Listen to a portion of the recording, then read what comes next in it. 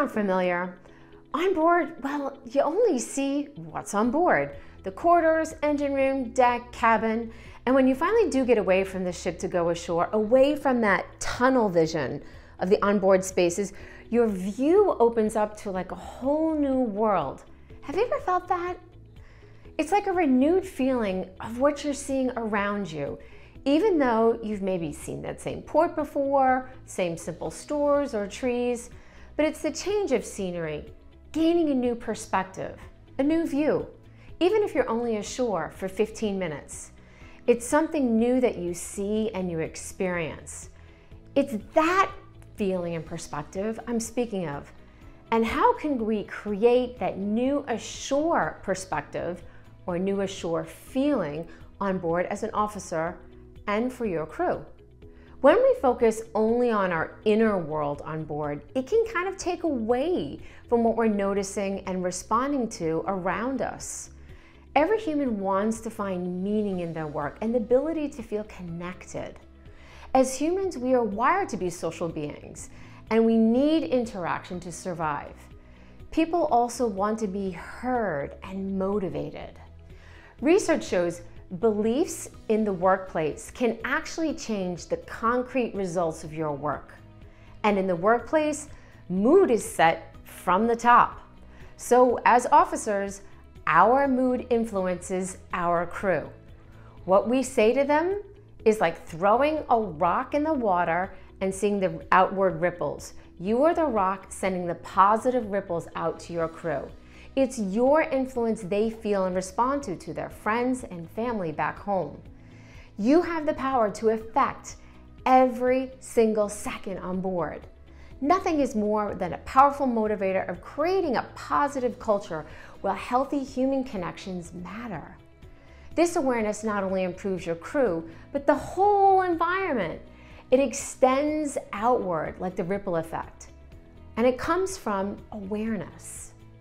Here's an example. You walk on the bridge and nobody acknowledges you, says nothing. Everyone is busy doing their own thing, and not saying something to that person who walked in is actually speaks volumes. You are communicating that that person is not worthy to be addressed with a hello, good afternoon. I get it. It's just autopilot mode, day in, day out. It's the robot mode that you probably have experienced, or simply you just don't like the person. But let's circle back to the view from ashore, that feeling and a new perspective. Even if we lift our head up to look at the person and say good afternoon, it's a small action with big impact. Now you might be saying, oh, I don't like that person, so I'm not gonna bother. And it's hard to overcome those feelings. Go to the ashore feeling. What would be the benefit for you to acknowledge them and the benefit for them? Apply that feeling of being ashore. Look through a wider view that creates a more positive ripple effect. Acknowledging those that we work with on board is leading with dignity, treating crew with dignity, and in turn, earning their respect and supporting their well-being. This is the 360 approach. Dr. Donna Hicks explains from her book, Leading with Dignity, that dignity is different than in respect. She explains that dignity is something we are born with, and I quote her book.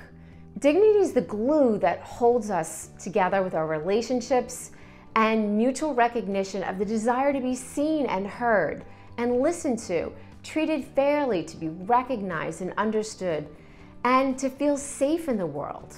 It's our value and worth. She states, we all have dignity. Respect is something different. Respect must be earned. Dignity is something we deserve no matter what. And claiming our own dignity is that it's in our own hands, no matter how bad things are, makes us resilient. This helps us bounce back when we take a hit. And as an officer, this is important to realize, to acknowledge our crew when they enter the room. It speaks volumes. We can't pretend that what we say and don't say won't affect others, especially on a ship where you live and where you work. How can you describe the feeling of vulnerability? Brene Brown, PhD, has done extensive research in vulnerability, as well as courage, worthiness, and shame. Brene explains in her TED Talk from The Power of Vulnerability that shame is the fear of disconnection. If there is something that's about me that others see, maybe I'm not worthy to belong or connect, and that I'm not good enough, and we can't appear vulnerable, meaning weak. And on top of that, there might be cultural barriers that we're talking about when it comes to well-being, like bringing shame. It can be real in an environment where always appearing strong is the norm, and little boundaries to separate your private life from your work life, and that can be challenging. And in some cultures, this can bring not only personal shame, but maybe shame to the family.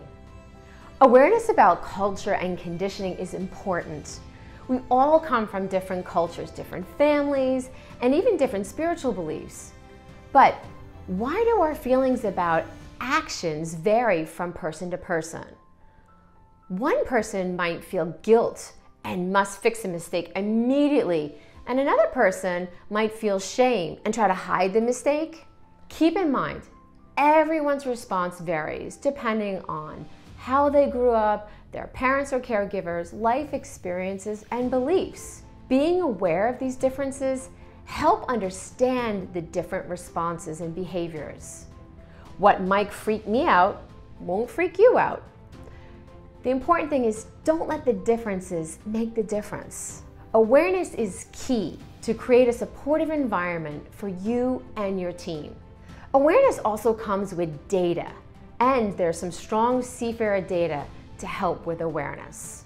In 2019, Yale University and ITF published a study called the Seafarer Mental Health Study by Dr. Raphael Lefkowitz and Martin Slade. The study had 1,572 seafarers from all over the world, different flags, different vessels, types, and ranks. The highest rated determinants of depression were found in a non-caring company culture.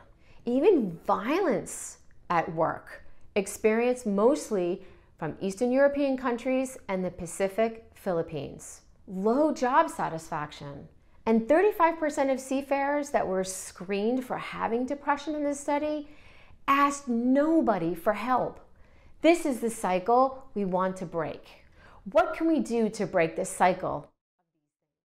Environment where appearing strong is the norm. To start to create a shift, a change of these outcomes by giving little nudges, meaning small shifts of change for a more positive culture. We will explore these starting with awareness. So here's a story for you. It's a personal one. I was working on board and I made a huge administration mistake by incorrectly listing passenger numbers. So the food calculation was completely off. This means that the money spent for each guest was overspent because of my numerical error. I had to tell my boss. Sitting across from his desk, I had the feeling of, ugh, basically spending money that we did not have. So when I admitted the mistake, my boss had said, "What did you learn from this?" I was not berated, nor did he mention this to any other staff. He asked if I fixed the problem and how can I help preventing it in the future. But that wasn't the very end. He said, "How are you feeling now?" This was like a question of validation and belief. And he said, "Thank you for coming forward." And this comment validated me, and it can validate your crew with dignity. It's scary to be vulnerable and to admit a mistake. And as an officer, how can you take dignity and culture and awareness to make your environment a better one? Stay tuned for segment 3.